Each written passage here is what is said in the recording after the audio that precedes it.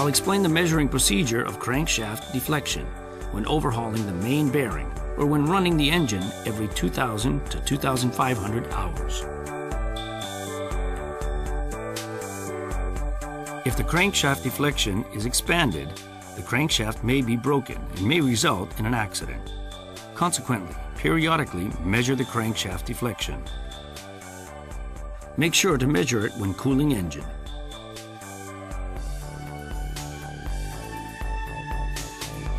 Measure the deflection by the exclusive tool.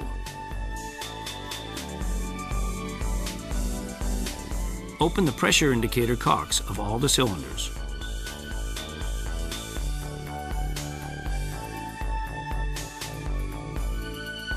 Turn the flywheel to bring the crank pin to the position EB of 30 degrees after the bottom dead center.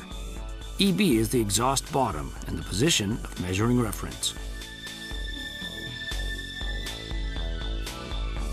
In this condition, fit the deflection gauge to the set needle of dial gauge to point 0.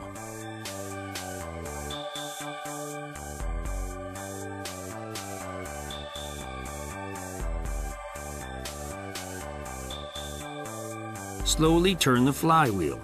Measure and record readings of the dial gauge in order of exhaust side, top, pump side, and pump side bottom.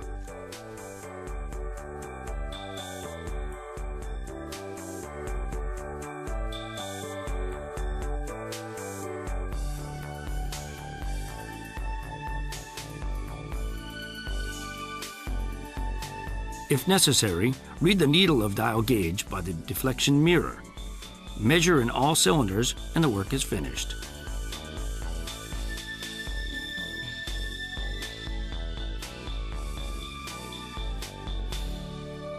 The relation between the deflection value at each measured position with reference taken at the first point and the crankshaft is as shown.